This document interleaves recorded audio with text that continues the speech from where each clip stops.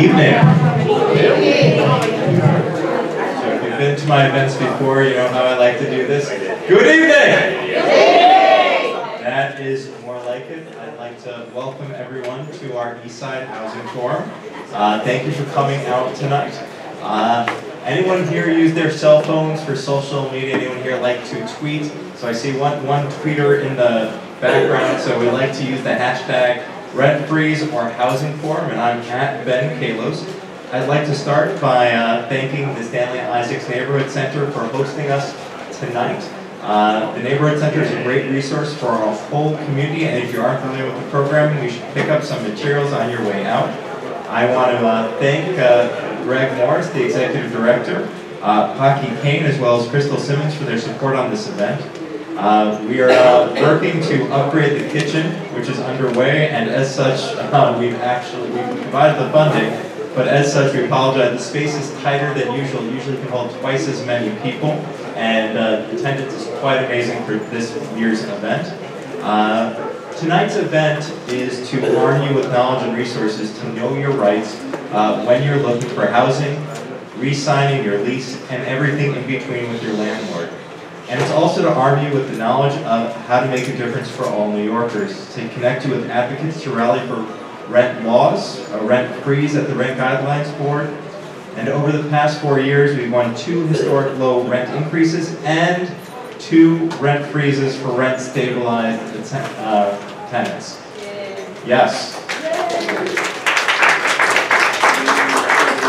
So the good news is, if you're here, you're part of a movement, and that movement is getting results. And we're here tonight to continue that work into my second term. And if you're here, you also know how much of a challenge housing is. Like so many, maybe your rent has gone up while your wages have remained stagnant.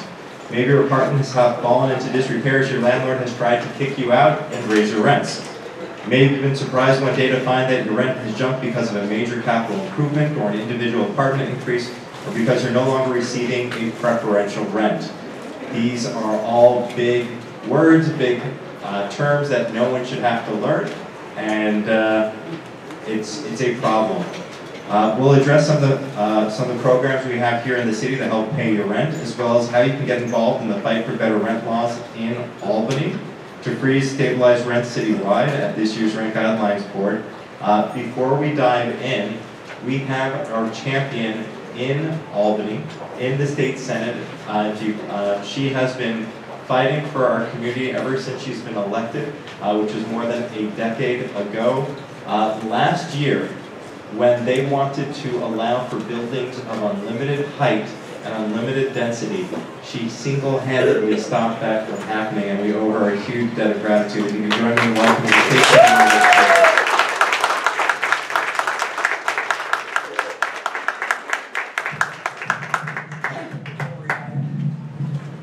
Gee, do you think there's a height difference between the council member and I? Really, because people get us confused all the time, but that gives it away. We have very similar politics. So I'm delighted to be here with Council Member Ben Kallos and actually Council Member, oh my God, I'm sorry. Keith Powers. This is so sad. Not like you deserve to be elected. I've known Keith forever. I just had him melt down. So I was actually having a meltdown because I was thinking, oh, okay, I'm the one who goes to Albany. I'm the one who doesn't bring back the laws we need every year from Albany, even though we have occasional wins, like stopping them from having super talls wherever they want with no community participation. But the truth is, every issue you're working on here tonight, every group that is here to speak to you outside and to speak to you in front of the microphone, all know what we know and you need to know. We need Albany to do a much better job on behalf of tenants and affordable housing. Because everything we try to do here, everything the city council, the mayor, the Rent Guidelines Board, the advocates try to do here, ends up being trying to just play whack-a-mole with things that are going on because they're legal, and they're too often legal because of what Albany fails to do in passing the right laws for tenants. So this week alone, the New York Times, I believe, did a 4-part series about things that are going wrong for tenants throughout the housing world in New York City. Rent regulation, harassment, failure to deliver on fundamental obligations of landlords for correct tenancy, corruption, and more corruption. We need better laws, Command of Albany. We have better laws drafted. We have better laws drafted that I watched get passed by the Assembly, controlled by us Democrats, mostly from New York City. They pass them every year, and I sit in the New York State Senate, which has been controlled, with a couple of exceptions, by conservative Republicans from outside New York City for almost every year since 1939. And we see real estate pour more and more of their lobbying money and campaign dollars into the campaign funds of Republicans who don't represent New York City. In fact, I would argue sometimes are carrying anti-tenant bills that talk about multi-family dwellings, and I go, you don't even have a multi-family dwelling in your district. I'm not even sure you have an elevator building in your district, and you're carrying laws to do harm to the people here in New York City. And you're refusing to let the important bills become law for the people here in New York City. Now, the good news is, technically, we actually have the majority in the New York State Senate, the Democrats. We have one left, Simcha Felder, who says he's sticking with the Republicans and won't give us his vote. Ooh. But, thank you, Ben. But I'm feeling a blue wave. I'm a little partisan here. I think I can pull that off in East Harlem. So I'm feeling a bit partisan, a blue wave coming through. We are going to have more Democrats take seats from Republicans in November. We are going to anybody who has any spare time and wants to help the Democratic Party do that, thank you very much. This is a not-for-profit building here. Government event. But on your spare time outside of this building, there's all kinds of things you can do.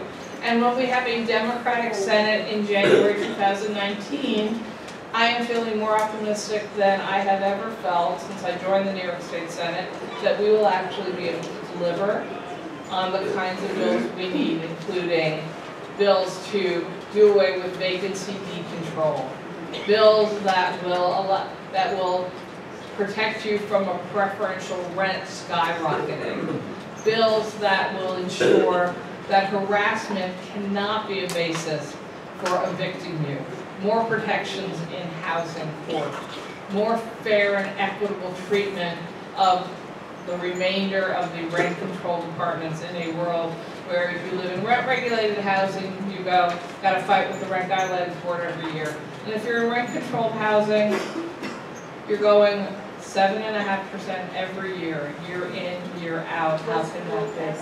Plus the pass-through, thank you. Yes, I was going to get to that part of the sentence. So there are so many things we must do in Albany. We need your help.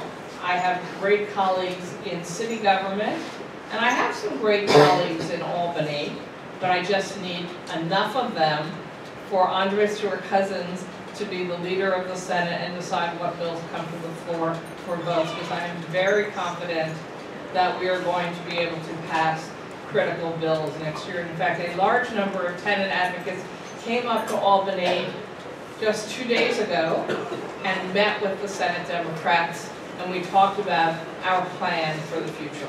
So, thank you very much. Thank you, Ben, for hosting today.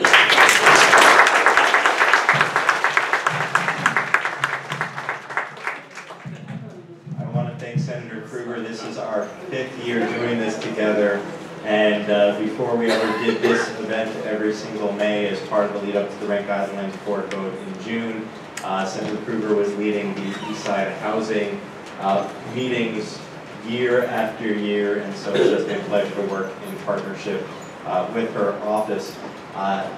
10 years ago, I worked with a young man. We were both young men. We're still young men. It's hard to believe that anyone could know each other for 10 years and be working with each other for 10 years. But both of us wanted to work with Senator Liz Krueger to clean things up. Thankfully, we were able to work with the Democratic Assembly member for the East Side, Assemblyman Jonathan Bing.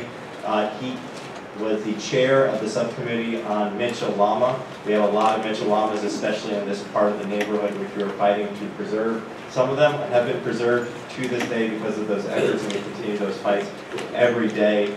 And last year, Mr. Powers was running, and I didn't think that there could be anyone better to serve our neighborhood. He grew up in Stuyvesant Town, and he still lives in Stuyvesant Town, and he's part of us, and I know that he is going to fight with us against the real estate interests and the landlords to keep you safe in your homes. Please join me in welcoming my colleague on the East Side.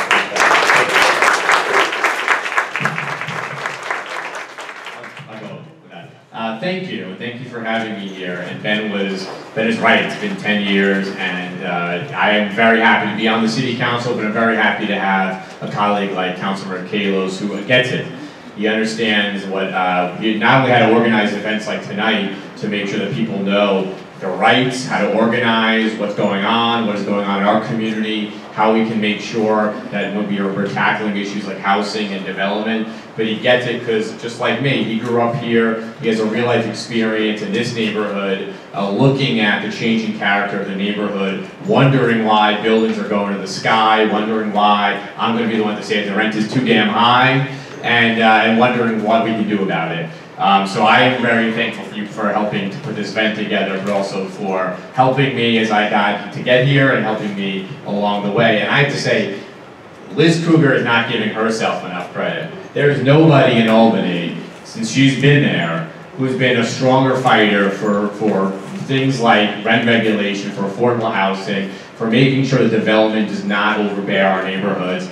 We are going to be lucky because I feel very confident in January Liz Krueger is going to be part of a majority in the state Senate, and we can start making sense at a very nonsensical housing laws in New York State, and that will make sure that when we're doing the fights and we're going to Albany, that we have people that we can look at that actually get it too and can say to us, you're right, we need to look at things like preferential rent and major capital improvements and rent control and skyrocketing costs. So just give them one more round of applause.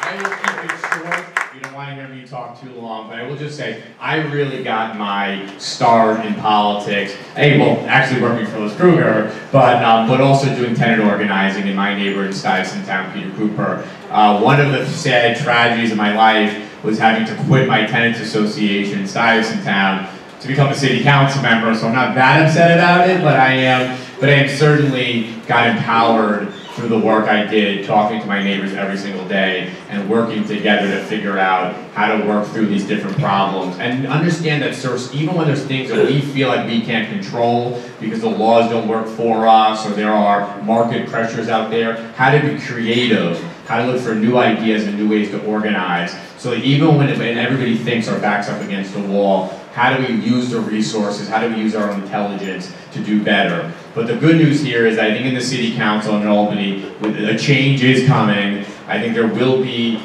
more pro-tenant legislators and advocates in both the City Council and the state legislature in the years to come. So there's a rent guidelines board vote coming up. If you care about rent regulation, please go testify, be part of that effort. There are certainly an end of session in Albany. Politics are wild in Albany right now. Certainly at the City Council, we are doing ongoing hearings about affordability, about development, about land use, about character of our neighborhoods. Please come and show up and testify so people like Ben and I can point right to our own constituents and say, these are the stories that you aren't hearing.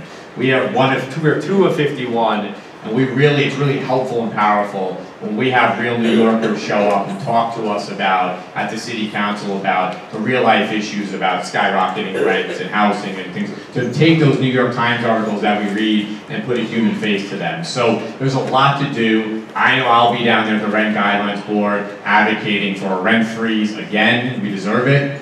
And I know that Councilor Kallos and St. Louis Kruger and others will be there. We would really ask you to be part of that next couple of months. And as we move forward into elections, campaigns, and the next, hopefully, session in Albany, we can make the politics work better in Albany, make sure that we're doing our jobs here as well. And I would really ask you, if you have the time and energy, to be part of that and to get more involved in the effort. So thank you again. First of all, thank you for being here and participating in this. And make sure you talk to your own neighbors about what you hear today and be a resource for your own buildings and your own community. But thank you to Councilmember Kallos, thank you to State Senator Liz Kruger, all elected officials for having me. And I look forward to seeing the rest of this. Thank you so much.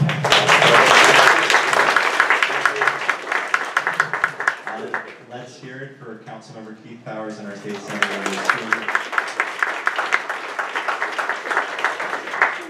I think that this will get bigger next year. I think I'm going to invite my council member on the other part of the east side to be a co-host for next year. We'll hold it in an even bigger venue to hold more hundreds of folks.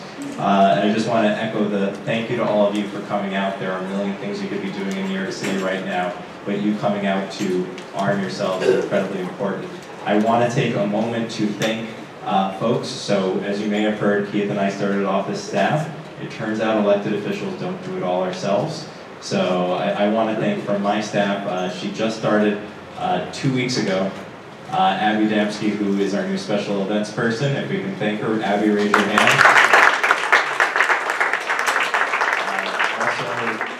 Senator Kruger has a housing person who has been a housing person for, I believe, 10 years. I believe more than 10 years. Started with me. Yeah. 16 years. Sarah Hale-Stern. We have Jenna Kallos from Keith Powers' office.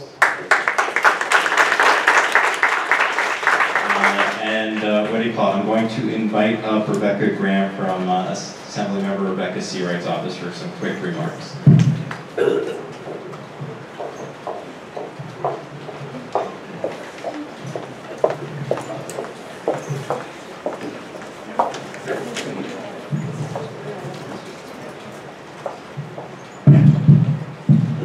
Hello, my name is Rebecca Graham, and I'm Legislative Counsel to Assemblymember Rebecca Seawright, and I work in Albany, and I came down today to meet you all and to hear all of your concerns. We look forward to seeing you in Albany. Assemblymember Seawright is sorry that she was unable to attend, but she's at a family event today. And I work very closely with Senator Kruger's staff. In fact, I was on the phone with them this afternoon, working on amendments to bills. And I encourage you all to visit us in Albany and come by and we will advocate for you. The Albany office number is 518-455-5676. Thank you.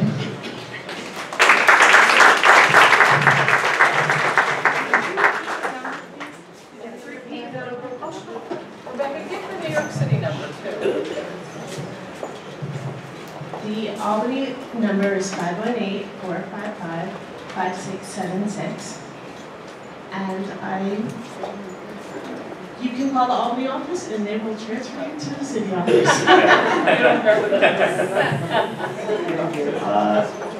Thank you to our elected officials and staffs. And is there any other staff and elected officials that I may have missed?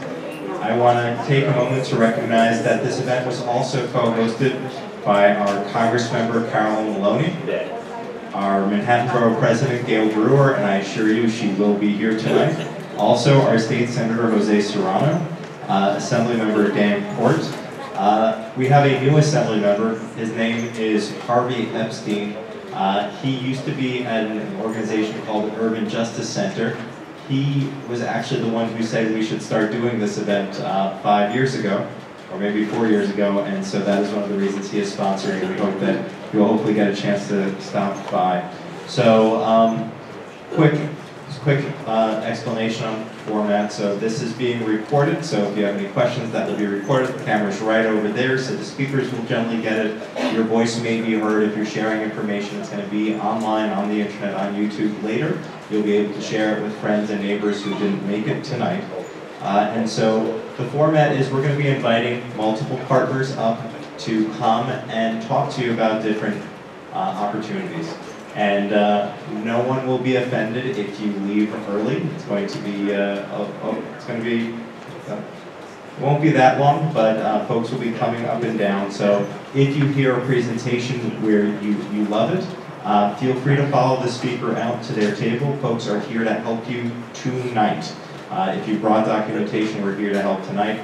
If you can't be helped tonight, we'll schedule an appointment with you, either with the service provider, or we have clinics in, I think, all of our offices where we can help.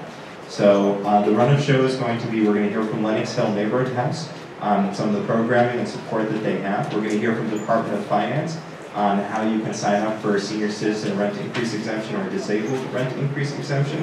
We're going to hear from tenants and neighbors about the fight for statewide rent laws and how you can support our state senator in passing this legislation. We're going to hear from Urban Justice Center.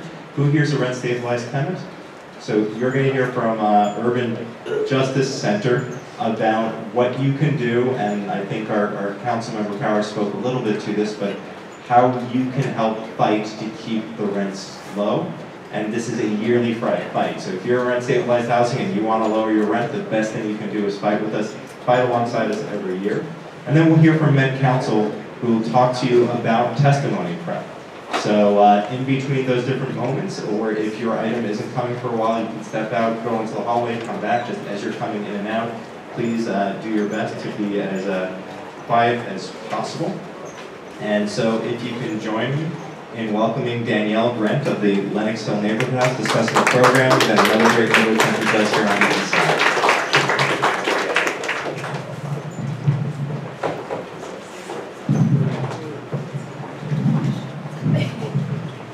Hi, my name is Danielle Grant. I'm a supervising housing attorney at Lenox Hill Neighborhood House. I'm just going to talk to you for a few minutes about some of the programs that we have available to the community. You have a lot of housing gurus here, so I'm available outside, but I'm not going to get into any sort of nitty-gritty about housing.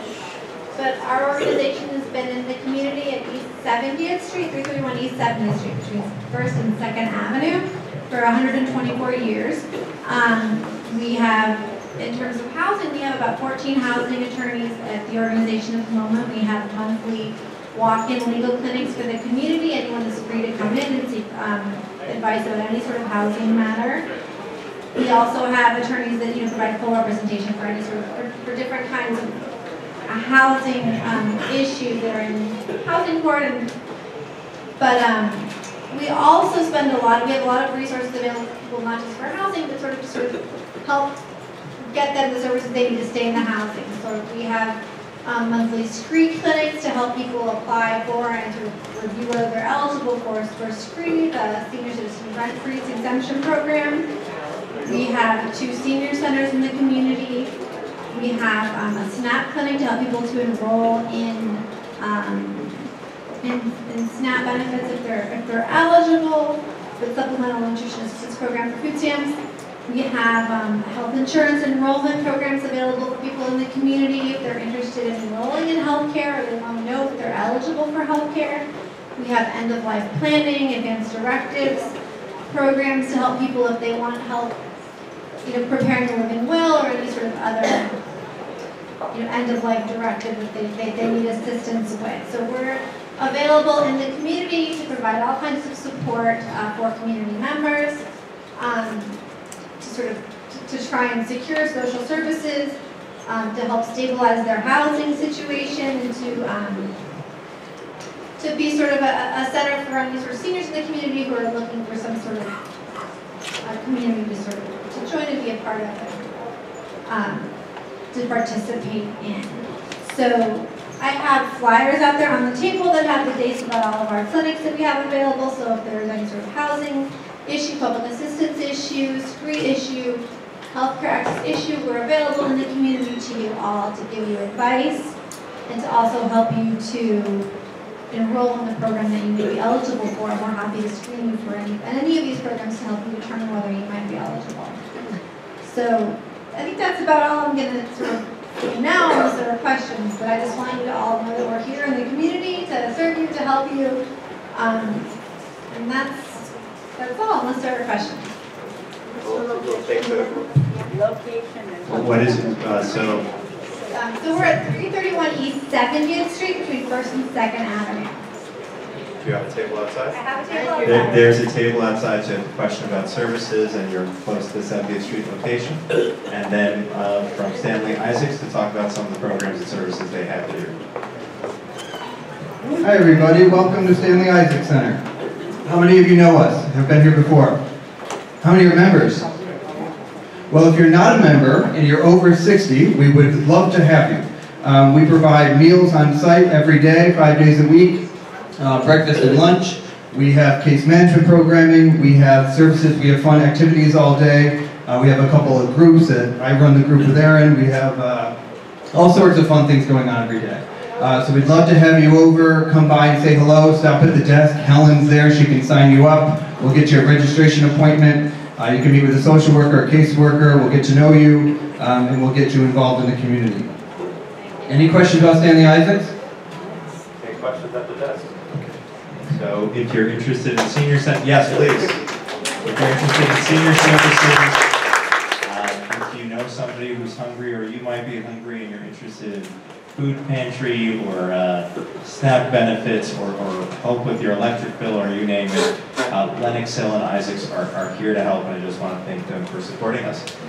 So the next item is folks may hear of different types of rent freezes. So the rent freeze that we're usually talking about is at the Rent Guidelines Board, but another rent freeze is a senior citizen rent increase exemption and a disabled resident increase exemption.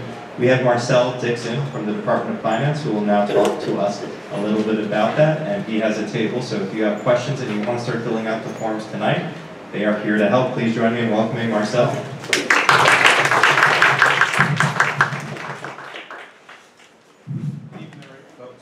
Good evening, everyone. Thanks for having me here, and I want to thank Councilmember Kallos for having this event. I always think these events are fantastic because we should never keep the knowledge to ourselves. We should disseminate it, be a little bit altruistic with it, so to speak, right? So today I want to talk about our rent freeze program. I think predominantly that's what people know it as. That's administered by the Department of Finance, and also some other city agencies, HPD. And I'll just quickly say, if you live in a HPD, if you live in a Mitchell-Lama development or HDFC development, and you're a senior, you would apply for the Senior Rent Increase Exemption Program through HPD, okay? Not the Department of Finance. I'll put the little caveat there out front, all right? So I saw from the raise of hands earlier that a lot of individuals here in this room today live in either rent-stabilized or rent-controlled apartments. So this program might be, a huge benefit to you, especially if you qualify and you're able to get your rent freeze and renew over the years, as we would continue to pay the difference, right? So their programs are twofold. So there is a senior citizen rent increase exemption program, and there's also the disabled rent increase exemption program. So you probably know them as SCREAM, or you probably know it as DREAM, right?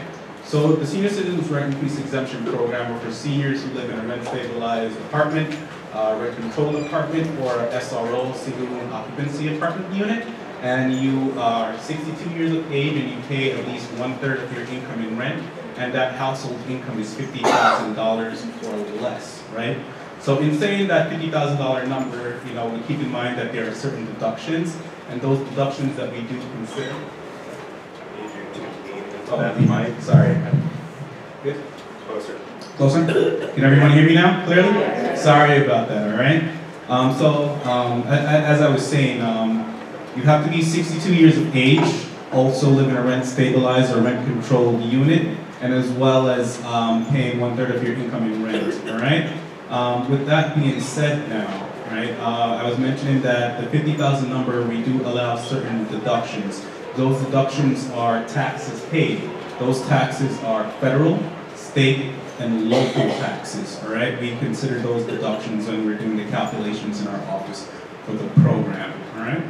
The other program is the Disabled Rent Increase Exemption Programs. So for this program, you either need to be, disabled and receiving Social Security disability, or you need to be receiving Social Security income or as well as receiving veterans disability, or you're receiving a postal or a railroad disability pension of sorts, right? If you fit on any of those categories, you can apply for the disabled rent increase exemption program. And you don't need to be the main leaseholder as you would need to be for the senior citizen rent increase exemption program. You just need to be named on the lease in order to apply for that program, all right? And the income is the same, $50,000 for the household, and pay at least 1/3 of your income in the rent. And that's that. Do we have any quick questions about the rent increase exemption program? I'm rents control. Uh-huh. But the only time I had a lease was 1965 to 66, and the second was 66 to 67.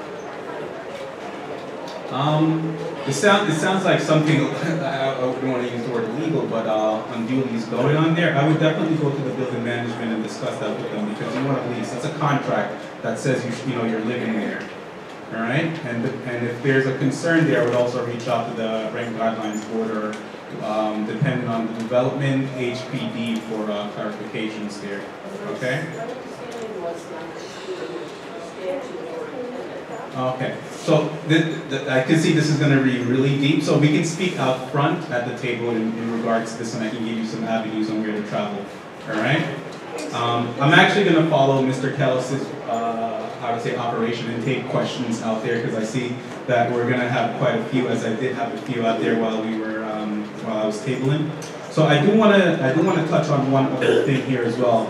So we do provide benefits for renters, right? But we also provide benefits for homeowners. So you might be familiar, or you might be a shareholder, and you own shares in a co-op, you live in a co-op, it's your primary residency, or you might own a condo, or you might own a tax class 1 home, 1 to 3 family units. We do provide benefits for homeowners and condo owners and co-op shareholders in regards to our exemption programs. That's the senior citizen homeowners exemption, disabled homeowners exemption. There's the basic star, there's the enhanced star. There's also the veterans exemption, there's also the Good Samaritan exemption, and there's also the clergy exemption. All these exemptions are primary residency based except for 2. Except for 1, and that's the clergy exemption, all right? So if you want to discuss those more and find out some more additional details, I would say please visit me at the table, and also pick up one of our flyers that disseminates a lot of that information on there in regards to the qualifications as well, all right? And I would state even further to that is that this flyer, it shows upcoming events for the next 6 months here in Manhattan with the borough president. So if you need assistance applying for any program that the Department of Finance administers to homeowners or renters, I advise you to visit us at one of these events where you can get a one-on-one assistance with the Department of Finance staff member. We'll do everything there. It's a one-stop shop. Make the copies, fill out the applications, give you your copies, and take it back and process it at the office, and you receive your approval letter or whatever determination it may be. All right? So you can visit us at any one of these events, and if you want to find out where we are, you can also contact 311, and they will give you a calendar of where to find us throughout the 5 boroughs. And if folks have questions, you're at your table. Yep, I gave them that directive as well. So if you have further questions in regards to property or rental for the rent freeze program, please visit me at the table, okay? Thank you very much.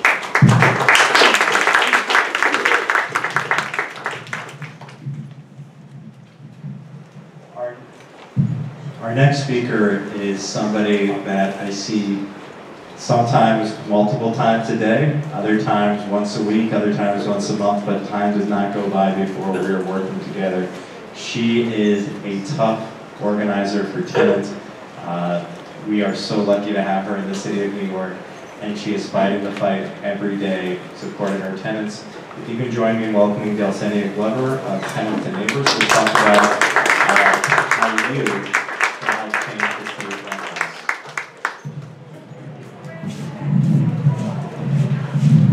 Thank you, Councilmember Kallos. I didn't realize you were talking about me. I do all that. And as close to the microphone as possible. Okay. Good evening, everyone. How's everybody doing? Can you hear it back? Can you hear me in the back? So I'm here to represent tenants and neighbors and the Alliance for Tenant Power and the Statewide Housing Justice Coalition and the Rent Justice Coalition. Tenants and Neighbors is an organization that started back in 1974, and our mission is preservation of affordable housing and communities.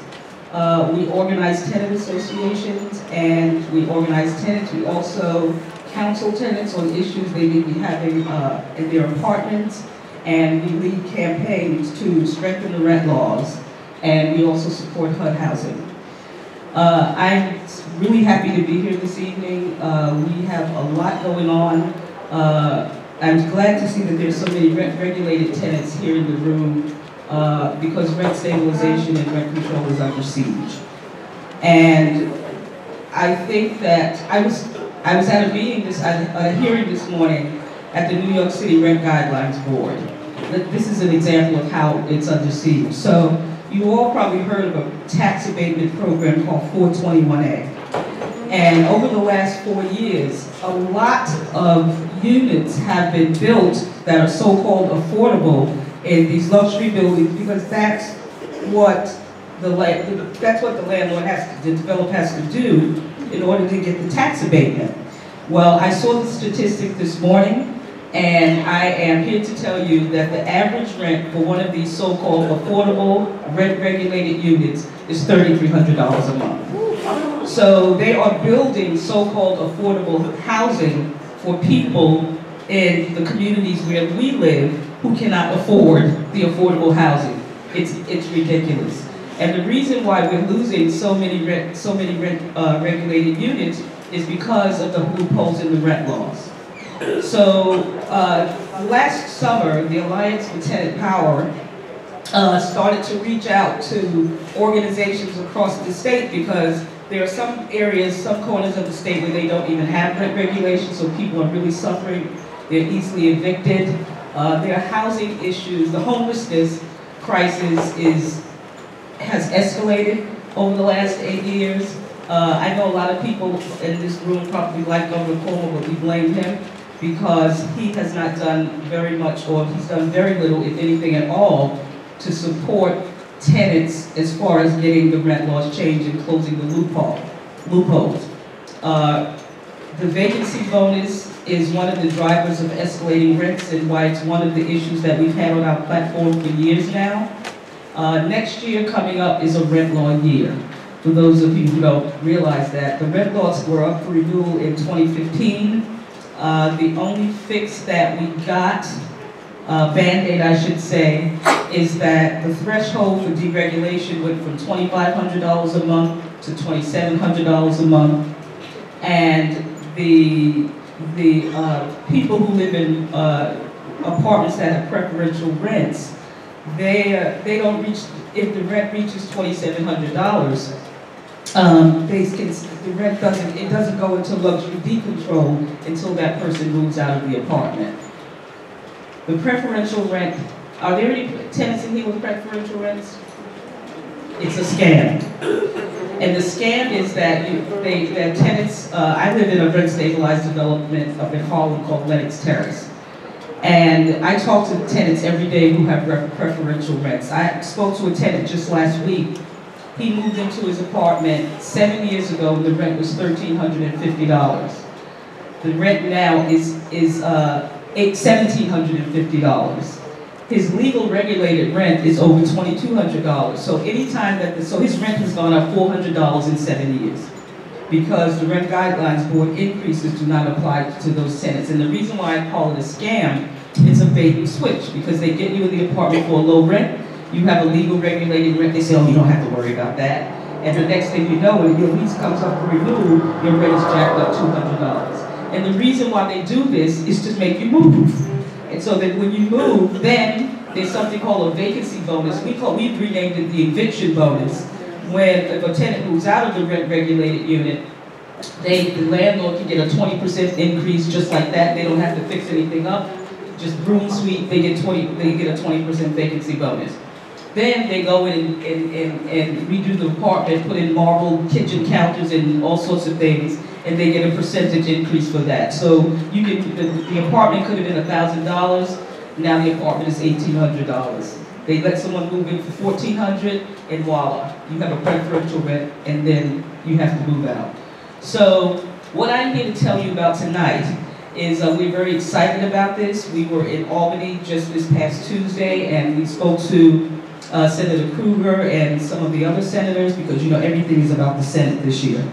We're hoping that, I'm not talking politics here, but we're hoping that things go well, and that when our bills pass through the Assembly, they don't get stuck in the Senate, with a governor who does not use his considerable power and influence to try to force some legislation through that can help tenants. So we have come together with folks of like mind who believe in housing justice from across the state. And the reason why that is crucial is that they can put pressure on their senators and assembly members from upstate and downstate, out east in Long Island, so that the pressure is not coming from the city, so housing justice is not just seen as a downstate or a New York City thing, it's seen as something from across the state, and it builds pressure on elected officials, but it also builds pressure on the governor. You know, folks, and our council member can tell you that elected officials, they respond to numbers. And so when we go up to Albany, or we do a rally here in the city, what is impressive and what we need to show people is that this is a massive movement for housing justice, not only in this city, but across the state. And I would love to see all of you people, when we put out the call, and you know, your council member can help us distribute our information. We put out the call that you join us, because as long as you know, meetings like this is a wonderful thing, but you have to be seen, you have to be heard by the people, like the governor, who can help to make a change for rent stabilization. We are losing rent-regulated units by the thousands every single year, and pretty soon they'll be all gone. Back in the 1980s, actually, because I did a presentation about this, there were about 460,000 rent control units. Are there rent control folks in the room? Great. Well, you're having a rough time. As a matter of fact, as far as rent control, we have a rent control leadership committee at Tenants and Neighbors, and we did some town halls over the past year, you know, in anticipation of the MDR increases. And we actually had a few septuagenarians and octogenarians get arrested on 41st Street in front of Governor Cuomo's office, and we spent some time in jail one afternoon to make a statement. So what I'm here to tell you about, and I'm going to wrap up, is our statewide, our upstate, downstate housing coalition. We're having a massive rally on June the 14th. On the steps of the public library. I think I have some flyers outside. If not, I will send a copy to your council member, and hopefully he can distribute it. But we expect to have about 500 people on the steps of the public library as a show of force and tenant power to get something done in Albany that will save rent regulation and save the tenants with preferential rents. So with that, I'll take any questions. No questions? Yes, right here. Outside. Outside? Okay. Thanks very much for the opportunity. And if you have something you want to talk about, you can, I have business cards. Oh, I'm sorry, the rally is at 5 p.m. On the steps of the library, 5 p.m. on the steps of the New York Public Library on 41st Street, on June 14th. Be there, or as they used to say back in the day, or be square. It's a Thursday. If you are rent controlled, if you have been inspired to fight Albany along with our state senator and Delsenia, please step out of the room, meet her at the table, and work with us to change Albany, because Lord knows we need all the help we can get. If you can now join me. We have a group called Urban Justice Center. They have a project called CDP, And we worked closely with them, and it was actually at the request of Urban Justice Center, which was then being, this project was being led by Harvey Epstein, who you will hear from later tonight. And they're here to talk to you about the Rent Guidelines Board. So again, the rent regulated tenants. So the rent regulated tenants in the house, these folks are going to tell you about why your rent kept going up for 15 years, even when the recession happened and the inflation was actually low, what was wrong, and what we've done right recently, and how you can get active. And then we'll come up after them as Kenny Schaefer at Met Council, who will work with you on getting your testimony ready, on getting what you need to do, what you need to say, so that folks can't unhear your words and they can't keep ignoring you. Because at the end of the day, we all have to work for you. So please join me in welcoming Eliana Garcia and Pilar de Jesus from the Urban Justice Center. Good evening.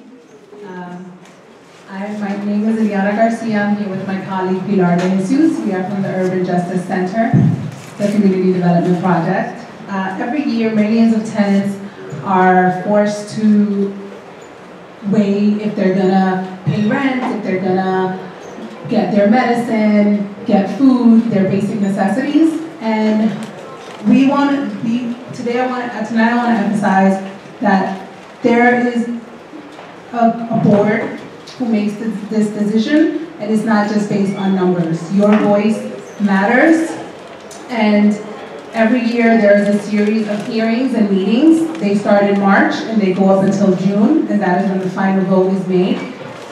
In those meetings, tenants have the right to testify. They can submit either written testimony, or they can go up for 2-3 minutes and share their stories, their experience, their challenges to the board. The adjustments are voted on and they're applied to leases with effective dates between October 1st of that year and September 30th of the following year. The board is made up of 9 members. There is a chair, 2 tenant reps, 2 landlord reps, and 4 public members.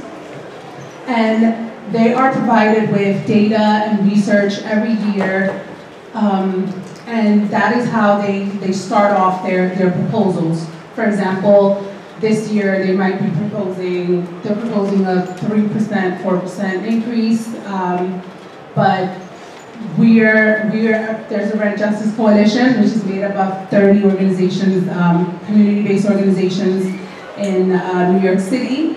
And we encourage tenants to testify and to not to force the board not only to look at numbers, but to really hear the voices of the communities, because we're not just numbers. We actually carry these challenges and we represent what New York City is and what it looks like. So just to add to everything Eliana mentioned, again, it's a board, and again, it's a board that the mayor elects. So the mayor chooses who's going to sit here, and they make the decision. And so Mr. Kallos mentioned that, you know, in the prior years, you received an increase and it was a recession. Well, that was due to the board and the lack of tenants coming out to testify. Not many tenants knew about the Rent Guidelines Board or that these hearings existed. And so, you know, landlords were the only ones showing up crying broke. And so and then because we had the Bloomberg administration, you know, that also caused like, well, the landlords, they need 8% increase. So that was happening because there wasn't a lot of advocacy for tenants regarding, you know, to go to this hearing to let them know that, you know, no, they're not broke. No, you can't afford it. You know, we don't even have repairs because again, the point is to come out and testify and let the board know what they should be hearing, because again, they look at a certain amount of data. What they don't get to look at is your preferential rent tenants. They don't look at MCIs. They don't look at vacancy bonus numbers. So again, like currently the landlords are actually crying broke. I mean, they're always crying broke. And they're actually been ahead of the game for the last quite 12 years, and I think Kenny could talk better about it, but they've been profiting for a very long time on tenants. And so again, it's really, really, really important that the tenants come out. Hey, this is a former RGB member. He was our former tenant rep. Harvey Epstein, newly assembly member of the 74th district. My former mentor and our former boss. Still my mentor, excuse me. But yeah, Harvey was on that rent guidelines board. Maybe you could add something about the rent guidelines board, or are you saying something else? I was going to wait for you. Oh, okay. Well, so Harvey was one of our advocates on the rent guidelines board. So the tenant reps represent 2.5 million tenants. And so Harvey sat also with us on the Rent Justice Coalition, along with another tenant rep, Shayla Garcia. And we meet and we discuss to talk about what tenants want, because again, we're partners with all the community-based organizations. So they're on the grounds with the tenants, right? And so we know what the tenants want. And so we meet, when the RGB meets, we meet as a different coalition, but that's a separate conversation. But just know that there are 9 members who determine what your rent increase is going to be every year. And we really encourage you to come out to make your testimonies. I'm gonna read, I have these out front, but for Upper Manhattan, if you wanna come out and let your voice heard, I think Kallos hopefully is gonna come out and testify.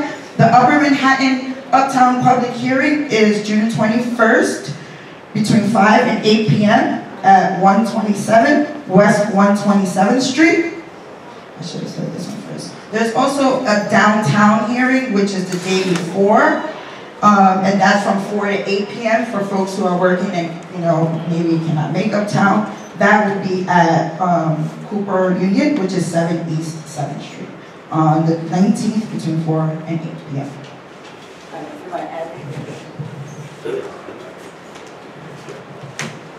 Well, let's give Pilar and Ileana a big round of applause.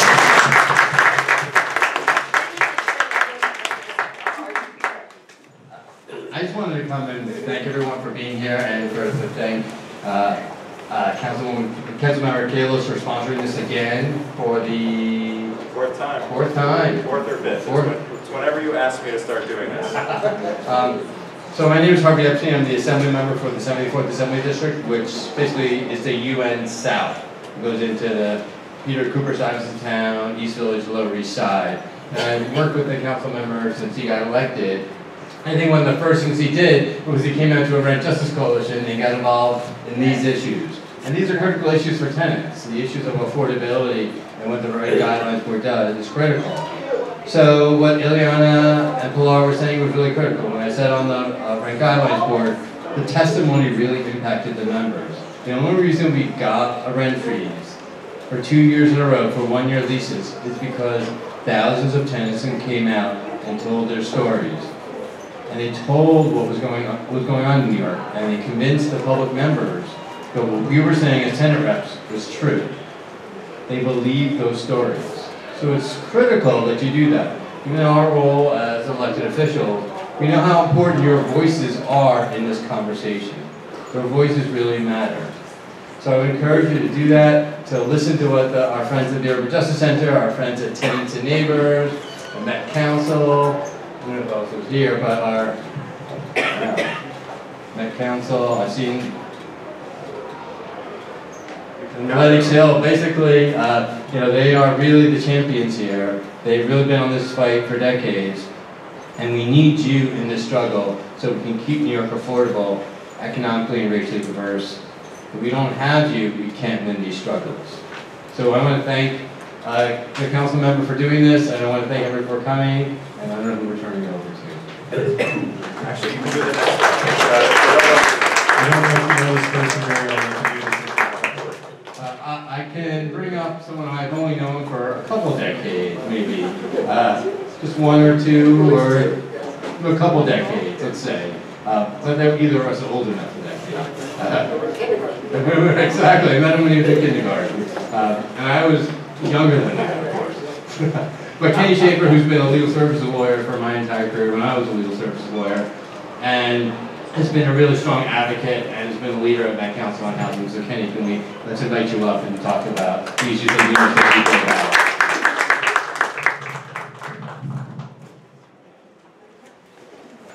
Hi, good evening. My name is Kenny Schaefer. I'm the chair of the Metropolitan Council on Housing. which is New York's oldest tenant rights organization. We're going to be celebrating our 60th anniversary next year, and I'm sure you'll be hearing more about that in the coming months. We're going to talk to you a little bit about, if you're planning to testify, what points to make, how to conduct yourself. First I'm going to introduce my colleague Laura Peñaranda, make some remarks, and then I'll weigh in. And there's also a second point that Abby had asked me to address on a different issue. We'll keep it all within 10 minutes so people can get the questions answered inside or outside. Thanks, Ken. So my name is Laura Peñaranda. I'm a community organizer with my Council on Housing. And I just want to speak to the cynics in the room who, think, much like I do, that the RGB is, at least partly part of a political theater that potentially, de Blasio has already made up his mind. He's already told the board members how to vote. And I want to stress that, as has been mentioned previously, it's not the whole story, right? I mean, these 9 members are human beings that have pressures from above, but are open to hearing and being swayed by the narratives that they hear. And again, this is coming from a cynic who wants to believe in the power of organized tenants. So we've heard from previous speakers that it's important to testify, and I just want to go through a few points of what a effective testimony would look like.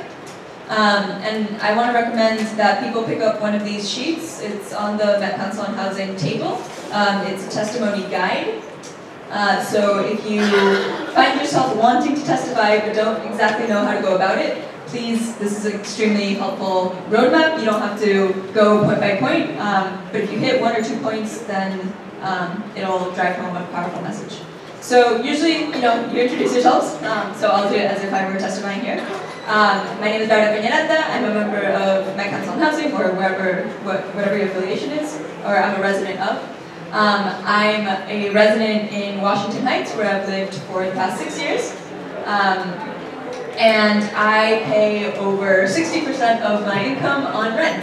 So I am one of the over 50% of rent-stabilized tenants that are rent-burdened, which means that we pay more than 30% of our incomes on rent. I work full-time, I study part-time, and this is critical. You tell them why even just 1% increase would make an impact on your lives. So I would say, if my rent went up, even just 1%, I would have to fall back on paying my student loans, or I would have to make different decisions about what I'm able to buy food-wise, because I already have, I'm already a rent-stabilized tenant. My rent isn't going to be lowered, so I'm gonna have to cut costs elsewhere. And I'm living paycheck to paycheck. I can't afford this. And driving that message home is what they need to hear. And then I would choose maybe 1 or 2 additional topics. For example, the net operating income, also known as NOI, grew by 4.4% last year. This means that it's been the 12th year in a row that the net operating income has increased. And this is important because it means that landlords are not just making more money, they're making more money every year. And that money it's going straight to their pockets. It's not coming back in investments into my building. I have repairs that I really would want and demand to be made, but the money isn't making it back into the building. So whereas they're making money, my building is deteriorating, and it's not fair, it's not right. This is a contract, they're not keeping their end. So I would close with a call to action, saying maybe that I am one of the 2.5 million rent-stabilized tenants that cannot afford increases. Can't afford a 1% increase, can't afford a 2% increase. he might, yeah, I mean, I want to roll back, but definitely I can't afford more than a 1% increase. And this is why I'm asking you to vote for the lowest increase possible. Yes. Thank you. And I'll just add a few points. One thing you should know when you're testifying is that you only have 2 minutes. It used to be 3 minutes. And I used to talk really, really fast and no one could hear anything I said. So you need to get everything down, figure out what you want to say ahead of time. You can prepare written testimony, and it can be as long as you want. It can include circles and arrows and photographs and charts. They want you to bring 10 copies, but if you only bring 1, we can take it and we can make sure one of the public members gets it, and we'll spread it to all the other members. So figure out what you want to say. In terms of attitude, I think you want to be dignified, polite, but really angry. I mean, I'm really angry that rents are so high after so many decades of unjustified rent increases. And I think the points you want to make, in addition to talk about your own personal situation and the hardship that rent is for you, is that the rent stabilization law, which created the Rent Guidelines Board, if you read the findings and declaration of emergency, and we'll be giving out copies to remind people at the hearings and at the vote, is to protect tenants from unaffordable rents, not to protect landlords. And yet they do protect landlords too well. They look at a lot of data, but most of it is irrelevant and confusing. There's really only 2 pieces of data they should look at. Every year they do an income and expense study of how the landlords are doing, and an income and affordability study of how the tenants are doing. They're both online. If you look at how the landlords are doing, what's new on the very first page is that landlords' profits are up for the 12th straight year. And that's only new because last year they were only up for 11 straight years. They're up to an astounding landlords are making 41.7% profit of every rent dollar. What other business has a profit margin remotely like that? It's an outrage. And yet they come and they present testimony about how they're struggling. So one thing we should say is that they should have to testify under oath, because they lied. They said that landlords would walk away from their buildings if they didn't get double-digit increases. No landlord has walked away from a rent-stabilized building since the laws were weakened in 1997. And then you look at the income and affordability study. Are they protecting tenants from unaffordable rents? No. Rent burden is at an all-time high, 36%. It used to be that 20% was the normal amount. In 1969, Senator Brooke got the Brooke Amendment passed, where low-income tenants would only pay 25% of their income. In 1980, when Ronald Reagan was elected, he put Charles Erstat, anyone know that name, on his transition team. Erstat said if they could pay 25%, they could pay 30%. Now Trump wants to raise it to 35%. Even at 35%, more than half the city is paying unaffordable rents, while landlords are making 41% profit of every rent dollar. That's outrageous, and that's what I should, make sure you let those people hear. We can be outside and help you tell your testimony to your own situation. I just want to make one other point. I was asked to talk about part of the Upstate Downstate Coalition that Met Council is a leader in, along with tenants and neighbors and a number of other groups, is to have basically universal protection. Basically re-regulate all the deregulated units.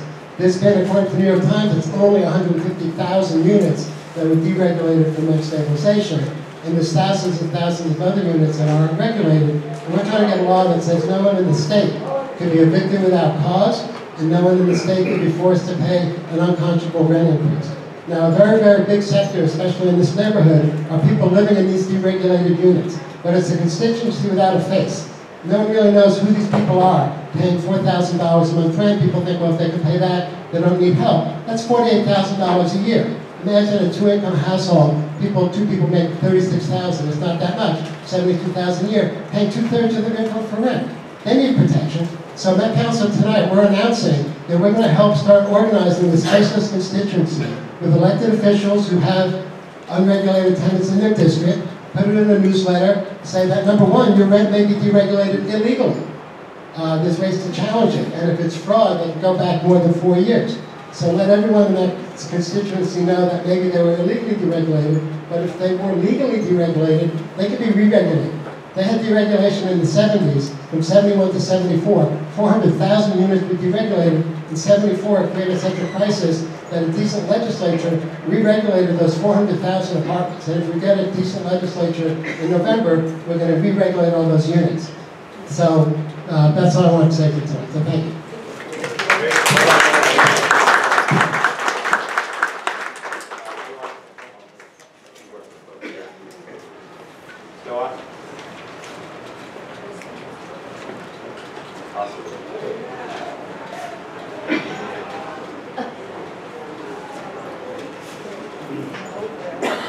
to thank everyone for participating in this evening's event.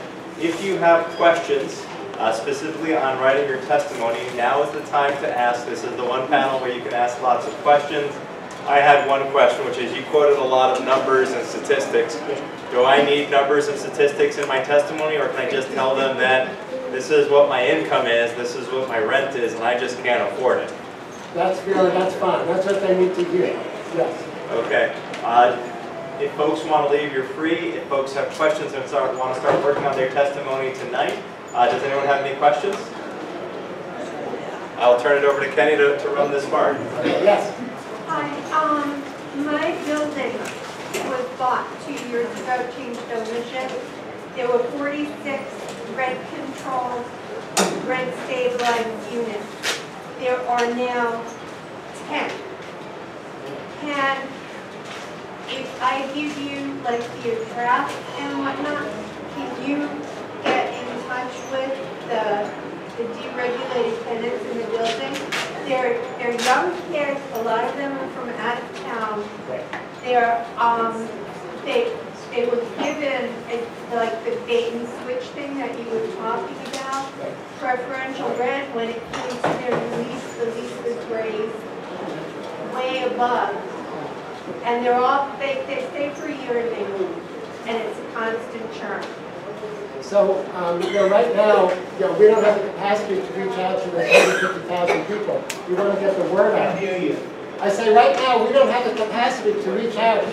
We don't have the capacity to reach out to the 150,000 people whose apartments are going to be regulated. We want to start getting the word out so they become aware. That's why I'm hoping that elected officials can put it in their newsletter that everybody gets. And through word of mouth, the word will spread that this cohort is organizing itself. They could be advised to contact their council, and we'll try to work with them, or through the elected officials. Is there any flyer that you have prepared that we could Not post yet. in a building? I just decided to announce this on my way over here tonight, but there'll be a flyer shortly, and we'll reach out to elected officials that we hope to partner with, as well as the other groups fighting for universal protections. So if folks have questions, if you want to move up to the front of the room, the microphone battery we think just died. So just come up, we're going to do our best. Yes, next question. Yeah, I wanted to ask about the use of questionable MCIs to pressure or stabilize tenants. Right. So the question has to do with MCIs, which are called major capital improvements. Under the law, as it's been weakened by the state legislature, if the landlord makes something that qualifies as an improvement, they can raise your rent forever. Not just raise the rent until they recoup the money they spent, but raise it forever. And a lot of times they do it legally and the law allows it and they get away with it. A lot of times they do it illegally and bill for things they're not entitled to, but the tenants don't challenge it and they get away with it. A big problem here is the enforcement of the law by the New York State Division of Homes and Community Renewal. They're very passive. They expect landlords to do whatever they want. It's like, a fire department, just watching fires burn until someone tells them. So there needs to be much more aggressive enforcement by the state agency. So is there any organizing going on around that? Because in our building we've had an unjustified, unauthorized repair for which they then applied an MCI. We fought, we organized a lot, etc.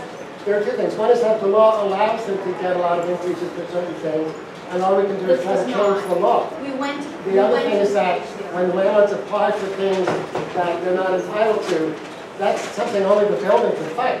Very often they have to hire a lawyer, it's very expensive, and that's really all you can do. What I wondered is, are there enough cases like this that perhaps there could be some joining together and bring some greater pressure on us? Well, not really, because every case has to be fought out individually. Yes, another question? No? No. What is the definition of preferential treatment? Definition of preferential rent. Okay, it's a little complicated. But basically, the landlord, you move into an apartment. It only starts when you first move into an apartment, usually. And the landlord says, the legal rent's up here, but I'm going to only charge you this much. And there could be various reasons why they do it. But it's all called preferential rent. One reason might be that the rent has risen so high for various increases, in that neighborhood they can't get that rent. So they just in good faith say, well, I'll accept a lower amount. Now sometimes that preferential rent lasts as long as you're in the apartment. And other times, when the lease comes up for renewal in a year, they can choose to end it.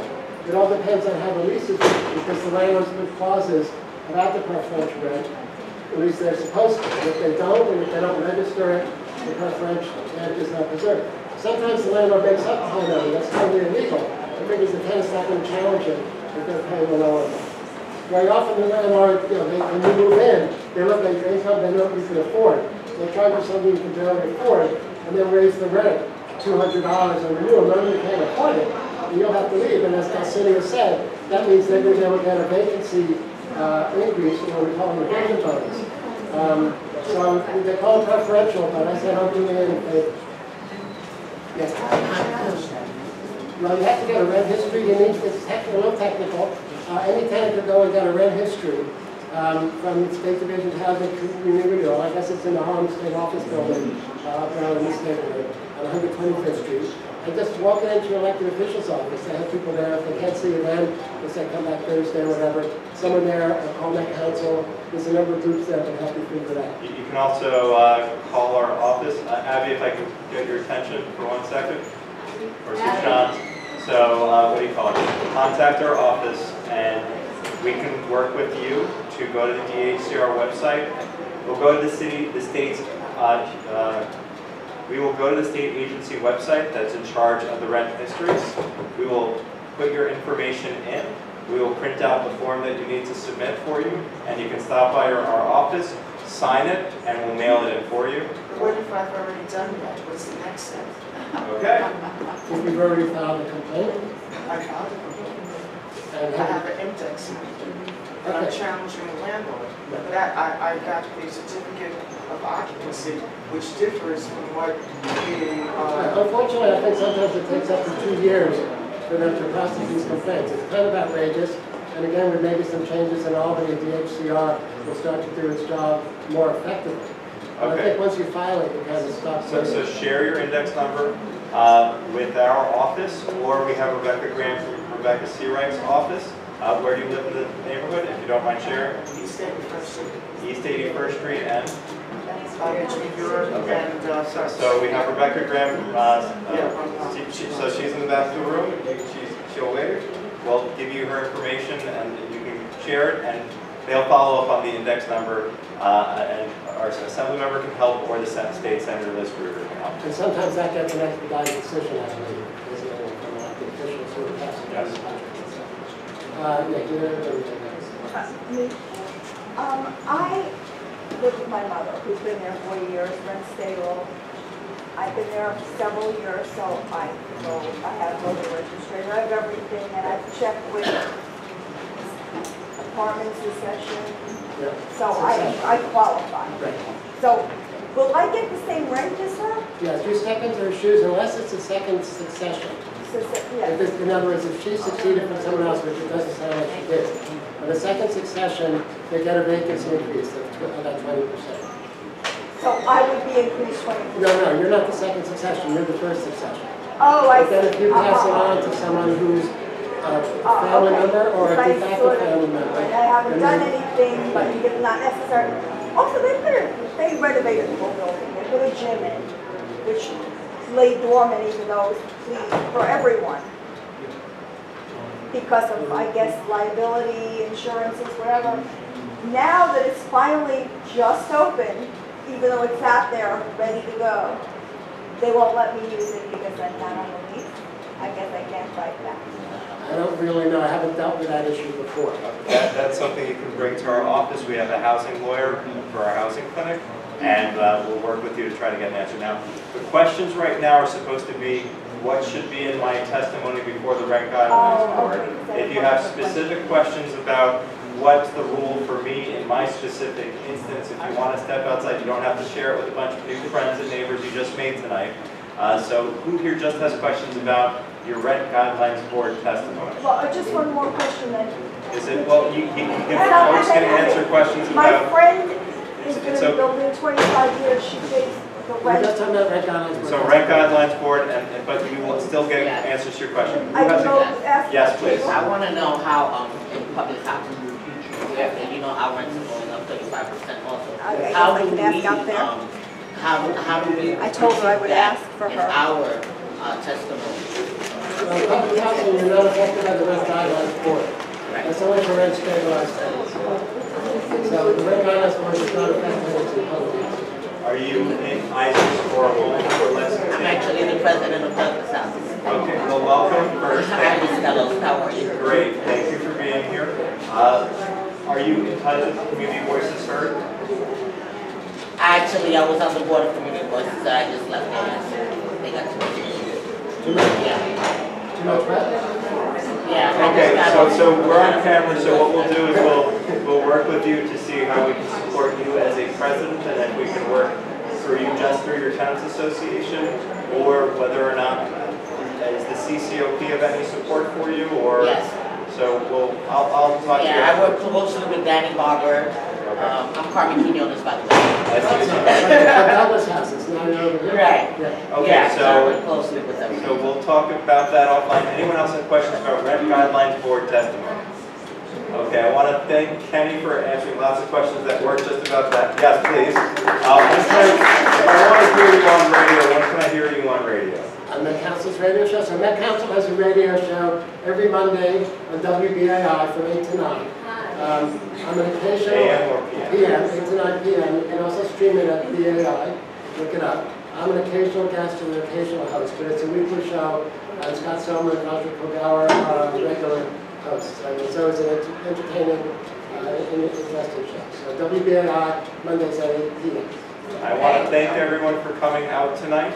On your way out, we're hoping you'll fill out an evaluation form. Let us know how we did, how we can improve this for next year. If you do, we'd like to give you a reusable bag. And I just want to thank you and all of our participants. And just to close, I'd like to thank our State Senator Liz Kruger, our Assemblymember Harvey Epstein, Councilmember Keith Powers, Danielle Grant of Lennox Hill Neighborhood House, Stanley Isaacs, Marcel Dixon of the Department of Finance, Elsenia Glover, tenants and neighbors of Liana, Garcia and Pilar de Jesus at Urban Justice Center, and of course Kenny Schaefer from Met Council. If you could join me in saying